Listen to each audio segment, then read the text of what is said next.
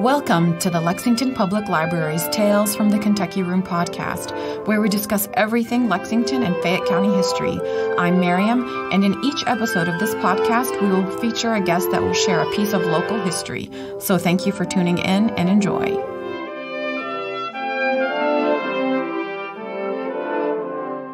Good day, everyone. Thank you for joining us. So today on the podcast, we have Foster Ockerman Jr. to discuss his latest book, Hidden History of Horse Racing in Kentucky. Mr. Ockerman is a Lexington native and local lawyer. As a founding trustee of the Lexington History Museum, his enthusiasm for local history has produced several publications, including First United Methodist Church Bicentennial History, Poems of the Law, a 40-year collection of poetry, and his book, Historic Lexington, Heart of the Bluegrass. Currently, he is the president and chief historian for the Lexington History Museum. Welcome, Mr. Ockerman. Thank you very much for having me. Thank you for coming. Your latest book on horse racing, what inspired you to write about that particular part of Kentucky's history? Well, actually, it was a process. The History Press out of Charleston, South Carolina, found my history of Lexington and so knew that I was a local historian, and they contacted me. And over the period of about 2 months, we kicked 5 or 6 ideas around on what would fit their series of hidden histories. Okay. I first proposed the hidden history of bourbon because I thought I'd get to go into the back tasting rooms and, have a lot of fun that way. But they can see in the stream of books coming out and said there are too many bourbon books coming. Okay. What actually landed this book was when we started talking about the African-American jockeys in the late 1800s. Yes. Post-emancipation. Mm-hmm. And they were really the first athlete class in the United States and actually made NBA-level annual salaries and race payments in those terms, in that day's money, following the racing circuit. And that interested my editors, and they said, okay, well, that's one chapter.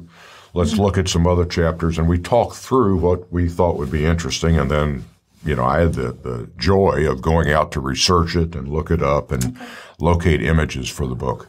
All right. That sounds like a fun process. Well, it was, but it's one of those things, there's always something more to learn. Mm-hmm. And I just had to have a cutoff date. Yeah. And once I turned over the manuscript to my editors and lost complete control over the whole thing, I found 6 interesting things that I really wanted to include. Isn't that all? Yeah. Too late. Oh, well. So how did racing begin here in Kentucky generally and then in Lexington specifically? Well, of course, racing started in Virginia. Mm-hmm. And in fact, racing was the national sport in the colonial period for a number of reasons. One, other sports had not been invented, and everybody had a horse or was willing to bet on a horse. And because land was so expensive, they were not oval tracks to begin with. They were quarter-mile straight sprints and frequently 2-horse matches where one guy would bet his horse against the other horse. So that's how racing started in Virginia. Of course, it came into Kentucky with everybody coming through the mountains and down the Ohio. In Lexington, it actually started on Main Street, and there was racing on Main Street, 2-horse, 3-horse match races. Even before some of the tree stumps were taken out. Wow. The Board of Trustees of the city of Lexington received a lot of complaints from the merchants and from people who attempted to walk down the street, and suddenly here would come a pair of horses flying through. Yeah.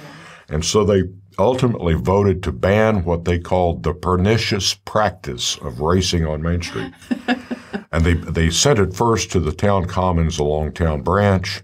That really wasn't satisfactory because that's where people exercised their horses for pleasure. Yeah. It's where they walked, promenaded, if you want to use the fancy English word for all that. It moved to a track on South Broadway from the crest of the hill between Maxwell and High Street down to Bolivar Street and Oliver Lewis Way today. But there was a creek that ran down there. Okay. So that as you race your horse down to the bottom of the creek, then you could water the horse at the end of the race. So that was convenient. Ultimately, an oval track was formed up at the back of what is now the Lexington Cemetery, where it flattens out and into a residential subdivision. And it was called the Williams Brothers Track. They owned the land. Mm-hmm. And it was fairly clear to begin with, so they didn't have a lot of trees to clear, and they laid out the track. And that's where our first oval racing began in Lexington. Around 1812, I think, the property sold to somebody who didn't want the racing there, and the Kentucky Association for Racing was established in Lexington, and a track was cut at what is now 5th and Race Street, East 5th and Race Street, in the northeast quadrant of town. The track ran in an angle to the northeast. The clubhouse was inside the city limits, as was the finish line. But there was an ordinance against gambling. So the gambling sheds and the home stretch were outside the city limits. Okay. So you would walk out into the county to place your bet and then come back into the city to watch the finish of the race. Yes. Well, the Red Mile was the same way. Yes. When the trotting track was put together out there, what we know now as Floral Hall or the Round Barn, just near the entrance to the track. Yeah. That was in the county, but the clubhouse was in the city. Okay. So all of the bookies set up in Floral Hall to place bets. So you would walk over to the Round Barn to place your bet and then walk back over to watch the race. There's always a way around it. That's right. Gambling. Yeah. In fact, I think it would be very interesting to know, and we never can unless some catch of private correspondence shows up. What negotiations went on to set up the 1 mile from the courthouse radius to establish a city limit?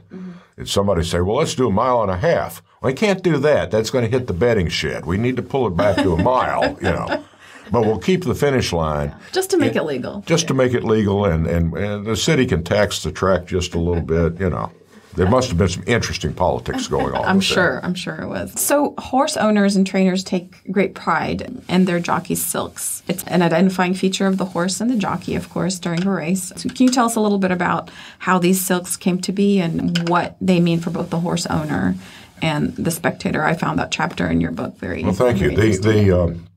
Of course, for the owner, it's a brand. It's like Pepsi or Coca-Cola. Yes. It's your farm. The practice of associating colors with horses in a race actually started in ancient Persia and in China, where frequently companies of cavalry would dress in similar colored so you could tell where your unit was. By the 600s BC, Greek riders would ride into the racing area with different colored cloaks or capes, and then they would drop those capes at the race. What we would recognize as the first true jockey silks appeared when Henry VIII was racing in 1515. And he wanted to distinguish the king's horses from everybody else's. And of course, fashion being what it is, once the king adopted a set of colors, then of course the dukes had to have their colors. And it got out of hand over the next 200 years. And there were conflicting patterns and colors. And so the English Jockey Club in 1762 called a meeting.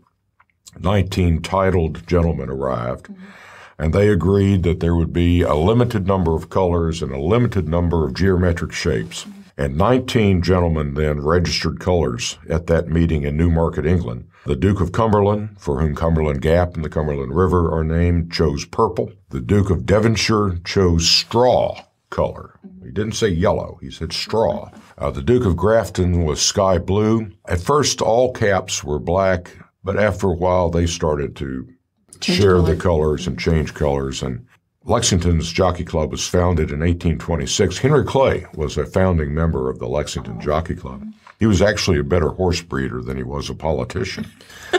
And the rules in Lexington required that all riders had to wear silk jackets and silk caps, but it did not maintain a registry of colors and silk patterns. Later on, the Racetrack Authority in New York State started what became the American or U.S. Jockey Club's registration. By around 1900, the riders at the trotting tracks picked up on the idea. And of course, they have jackets, long coats, instead of a tight jacket like a thoroughbred jockey, but they started adopting colors and patterns and registering them too.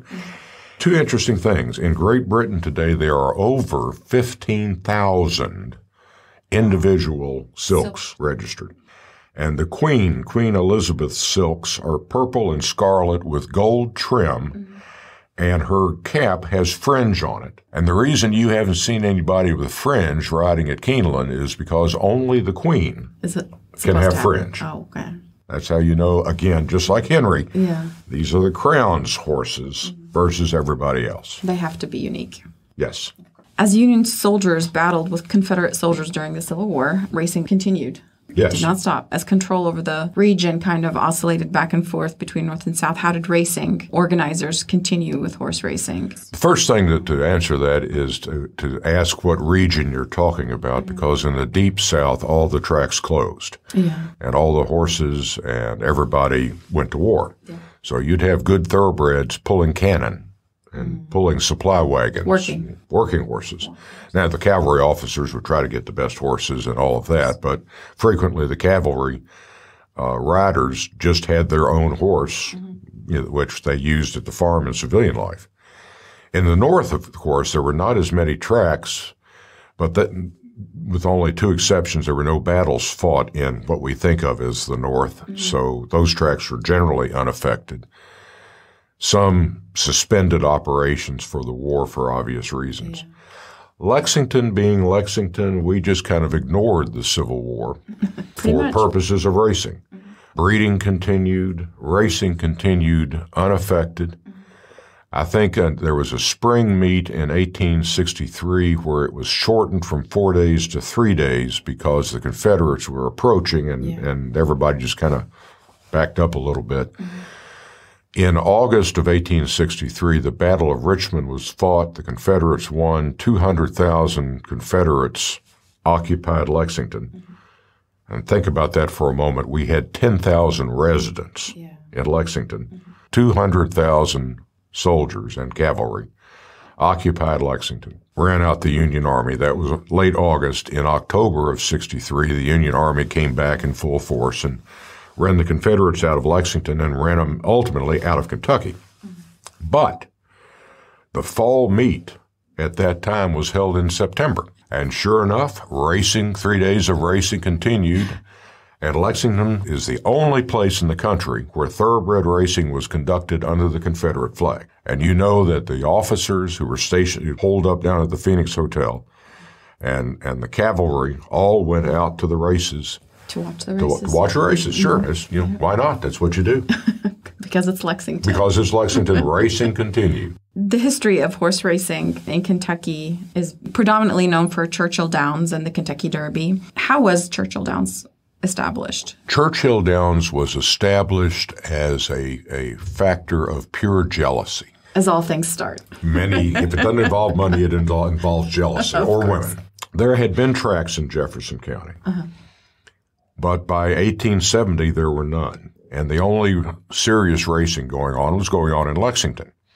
And the horsemen in the Louisville area wanted a track to come back. And so they organized themselves, and they picked a prominent businessman who knew nothing about racing, but he was a smart businessman. And they said, go figure this out. We want a track. We're tired of traveling to Lexington. So he took a year off and went to Europe and studied the major tracks in England and France and got the business model and brought that back to Louisville. They rented land initially from the Churchill family, which is how the name came about, and established a new track, Churchill Downs, in Louisville. One thing that I talk about in the book is when the Earl of Derby, spelled as we would say at Derby, actually visited the Kentucky Derby in 1935. His ancestor, the Earl of Derby, was having a party at his country estate. And when I say country estate, think Downton Abbey, as opposed to the townhouse in London. And he and the other horsemen were lamenting the fact there was no good race for fillies. So they decided to have one at the local track, and that was great success. And they called that, after the name of the country estate, they called it the Oaks. Oh. And the next year, they were reveling in their success and said, well, we need to have a race for 2-year-olds. And the Earl of Derby and the Duke, who was the head of the jockey club, were both there. They were the ranking nobles. And so it was, according to story, a coin toss as to who that race would be named after. And it was named after Lord Derby. Okay. So the first Oaks and the first Derby were private races in the English countryside. And the French copied it, and the Italians copied it. The Russians had a Derby, Poles had a Derby, the Warsaw Derby, and they all had Oaks. And so when this Louisvillian went over there, he saw, well, this was the big deal. Yeah. If you had a big stakes race for fillies and a big stakes race for 2-year-olds, that would attract the horses. And so that's where our Derby and our Kentucky Oaks originated. Where were the earliest racetracks here in Lexington? You spoke earlier about some of the racetracks that started on Main Street and then on South Broadway. Well, we had the ones I've talked about on Main Street and Town Commons and South Broadway, the Williams Brothers track. Mm-hmm. Once the Kentucky Association track was established, that was pretty much the main track until it was forced out of business with the Great Depression. It closed in 1932. The horsemen organized, got with Mr. Keene, and in 1936 opened up Keeneland. But that's thoroughbred. There were some other tracks. If you are familiar with the location of the west side, west of Limestone, part of the UK Med Center at Leader and Herald and Gazette Avenues. Yeah. There was a standardbred trotting track between Waller Avenue and Virginia Avenue, Limestone and the railroad tracks. Yeah. And that was a very popular track in post-Civil War days until that gentleman died. His sons didn't have any interest and subsequently developed it into residential lots. There were a lot of private training tracks. Henry Clay had a track at Ashland, kind of behind where the old Shriners Hospital is. The backstretch would have run behind Cassidy and Morton Schools and turned around shortly past that and come back down. One of the more interesting tracks is Richmond Road. The city line stopped roughly at Ashland Avenue, so you were out in the country. And Henry Clay McDowell, the last of the family to live at Ashland, loved to drive carriages. And, of course, the road to Richmond ran right beside the farm. But it was a public road. He worked out a deal with Colonel Preston on the other side of Richmond Road and bought 50 feet of land from Colonel Preston and built an incoming track. And so he would ride out of Ashland, out of the gate at Ashland and onto Richmond Road and race down Richmond Road, turn around, come back down the other side and finish in front of his house. And he would invite friends to have races. And in fact, there is a granite marker in the median where Sycamore Road crosses, honoring the H.C. McDowell Speedway. Oh, I never noticed that. And, NASCAR speedways is what we talk about now, but the term speedway was applied to four-wheel carriage racing. Yeah. And so when the horses were internalized as combustion engines, the name stuck. Yeah. So you're racing cars instead of carriages. Well, that's one of the more interesting, and that's why there are medians down Richmond Road. Yeah. And ultimately, the other side was declared a public way, and the county took responsibility for maintaining it. But there are stories you can read in the old newspapers where people complained to the city government because the horsemen who were getting out early in the morning to practice along Richmond Road were raising too much dust, and the city wasn't watering down the dirt road enough to keep the dust down. Always complaining about those horse races. That's right. That's right. So you have a section in your book about some forgotten horse farms in and around Lexington. Can you share some of the stories for our podcast listeners about some of those farms? For those who've been around Lexington 67 years like I have, we've watched the horse farms become subdivisions. But for someone who is recent to Lexington, there are many, many former horse farms that are now subdivisions. Mm-hmm.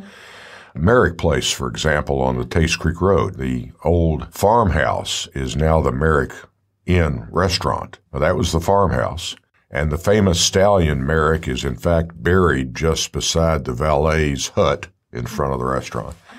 But that whole area, all of those houses and apartments and condos back in that area, that was the Merrick Farm, and that was a major thoroughbred farm. Just over New Circle Road is the Gainesway subdivision. And John Gaines' father raised standardbreds out there. John, the son, and he's been dead about 15, 20 years, changed over to thoroughbreds. But that was a major breeding and racing farm. And when John decided to sell it, the original idea for Gainesway was as an equine subdivision. They were going to retain the pond on the farm as a fishing site. They were going to retain the barns. They were going to put riding trails all the way through. And the idea was if you bought a lot, you got the right to use a stall. And that turned out not to have a market. A lot of what was to be the equestrian area is now the Taste Creek Golf Course. Yeah. Is that where the schools are as well? Where the schools are. There is a pond in that area. Is that the pond that you were talking about? Okay. Yes, that's that. All of the Taste Free School campus, the golf course, and inside almost to New Circle Road. Obviously, New Circle Road did not obey boundary lines when that right-of-way was cut through. So part of Merrick is on one side of New Circle, and part of Gaines is on the other side, and back and forth. An interesting one for those who travel South Broadway was Ingleside Farm. There is a commercial office building kind of across from what used to be the Winn-Dixie Shopping Center area. It has what looks like castle battlements along the top of it. There's a picture of it in the book. And their office is in there now, but that originally was the gatehouse to Ingleside Farm. And the gatekeeper and his wife lived there. And the arched middle section of that building went all the way to the ground. There's steps up now, but it went all the way to the ground, and carriages would pull up and have to seek entry through the gate.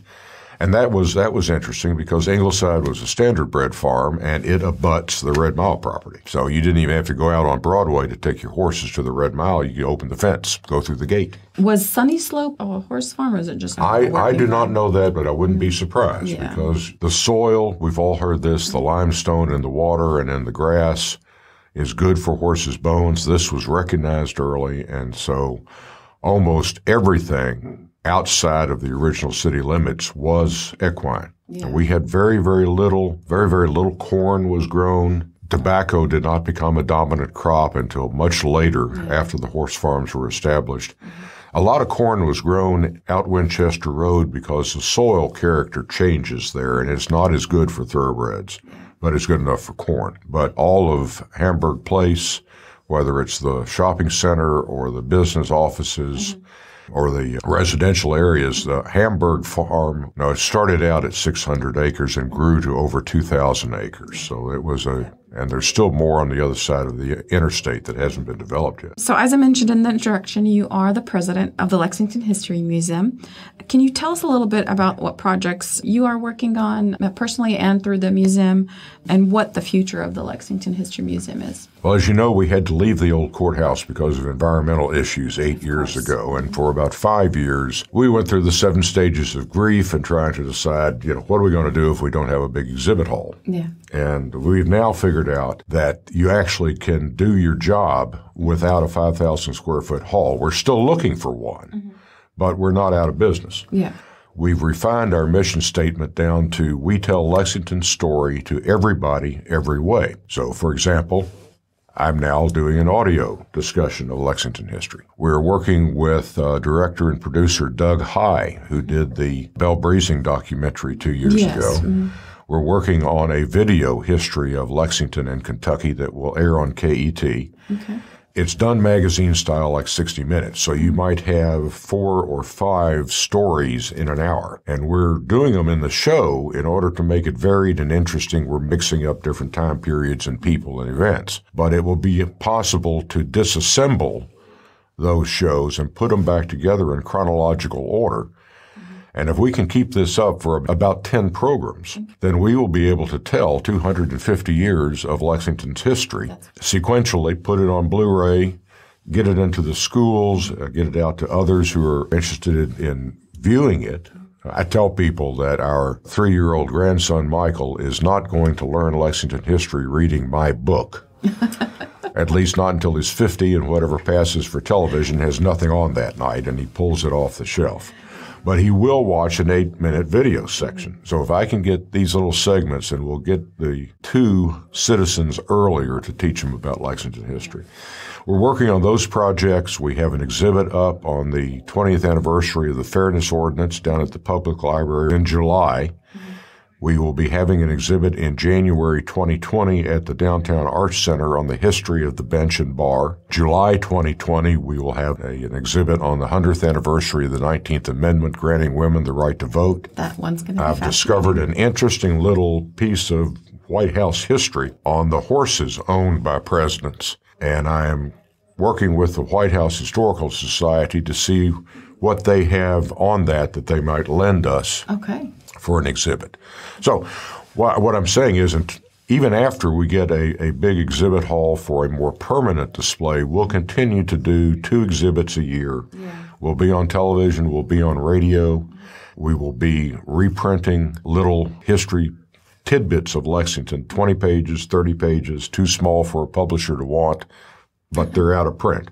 So we've started the Lexington History Press, and we're going to bring them back. So we've got a lot going on, even though it's not the way we traditionally started. It doesn't matter if you don't have brick or mortar, but as long as you're keeping the history alive for Lexingtonians and for visitors of Lexington. You mentioned visitors. My publisher, the History Press, has contracted with me and another local historian, Peter Brackney, and we are working on the History Lover's Guide to Lexington and Central Kentucky. That would be awesome. Yeah, we had Mr. Brackney on the podcast previously, and he's You need to have Peter and I together. We're a great duet. There's an idea. We're hoping this will come out before Breeders' Cup in the fall of 2020 when all those people come to Lexington. This will be something else for them to do when they're not out at the races. Yeah. The chapter that is my favorite in draft right now is What's Outside My Hotel Window. Wow. So that when you get up in the morning, if you are on the south side of the Hyatt, then you're looking down South Broadway, you're looking at Pleasant Green Church, you're looking where the racetrack used to be, but you see something completely different if you're on the north side of the hotel. You're looking at Victorian Square and the western suburb historic district, and of course Triangle Park. Your view from 21C is going to be different. Your view from the Hilton is going to be different. Your view from the Marriott is going to be.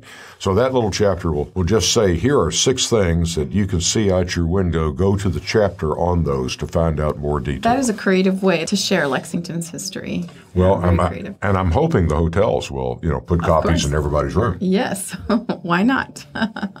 Thank you again, Mr. Ockerman, for joining us. Well, it was a pleasure being here, Mariam. Thank you. Foster Ockerman's latest book is Hidden History of Horse Racing in Kentucky. It's available for checkout at the Lexington Public Library, and for purchase, check your local bookstore or online. Thanks for listening to Tales from the Kentucky Room, a podcast brought to you by the Central Library's Kentucky Room staff at the Lexington Public Library. If you enjoyed listening, please take a minute to subscribe, rate, and review the podcast on Apple Podcasts and Stitcher. If you have any questions about local history or genealogy research, you can visit us in the Kentucky Room to use our collection and newspaper microfilm, or you can email us at elibrarian@lexpublib.org. That's elibrarian@lexpublib.org. I'm Mariam, and we'll be back with another trip down Lexington's memory lane.